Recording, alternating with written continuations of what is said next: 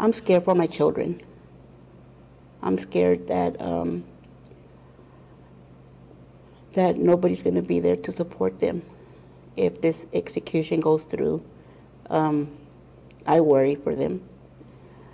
After Mariah had been taken to the hospital, the detective got there and he was asking me and Robert, many questions about, Mariah's fall. I was trying to cooperate and, give him as much information as, was needed from me.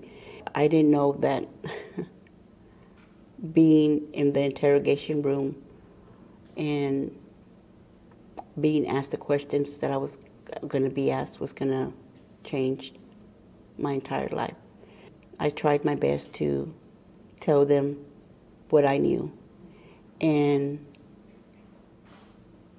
telling them that about Mariah's fall, but they didn't want to hear that.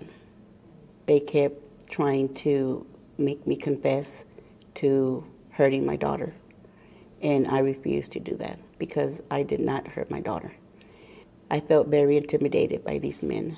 They were very aggressive towards me.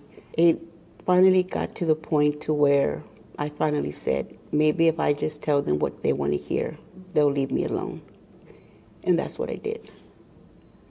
I basically told them, okay, I did it. But I didn't do anything.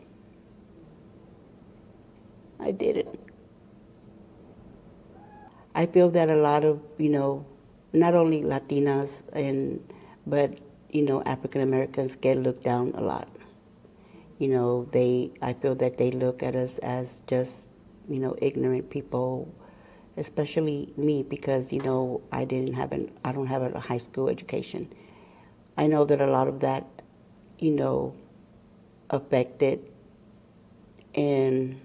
affected the way the jurors looked at me. If it would have been a different race, somebody with money, somebody with a high school diploma, a degree, I think the jurors would have seen things a lot different.